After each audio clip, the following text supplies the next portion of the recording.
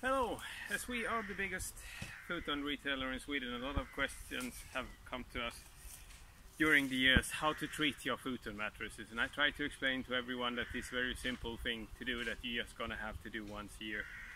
But people have asked me over and over, and I think it's time now finally to do a YouTube film about how to treat your futon mattress.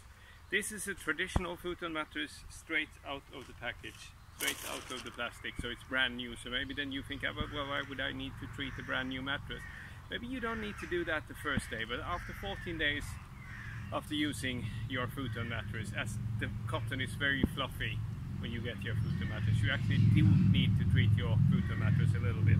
And now I will show you how to do it. Now I just have a piece of plank here. You can use any kind of board or baseball bat, empty wine bottle or whatever you want. It's just a very simple thing that you have to do with your futon from time to time. You just have to really give it a good beating.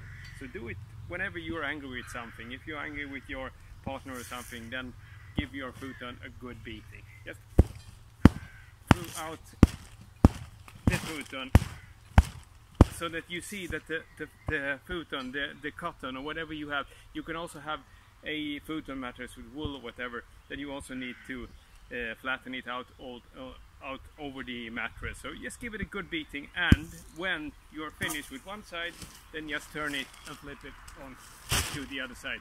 And you might think to yourself, well, I'm out here in the garden. Not all people that have a futon mattress have a garden. Maybe you have a small balcony, or maybe you don't have anything at all to do it. But you don't have to. You can do this in your own bed. Just double fold the mattress. And also for the people who have a big futon mattresses, we sell a lot of in Sweden, as we don't use them as they do in other countries. In many countries in Asia, they always fold up the mattress and move it away during the day, or use it as sofa during the day, and so on. So then the mattresses actually naturally get some exercise, but we don't do that in Sweden. So the most mattresses that we sell are fusion mattresses with a lot of different layers, which means that they are very heavy and will be difficult to move. But it's enough that you double fold the mattress, and then you can fold it on the other side and do this very same thing on the other side. Give it a good beating.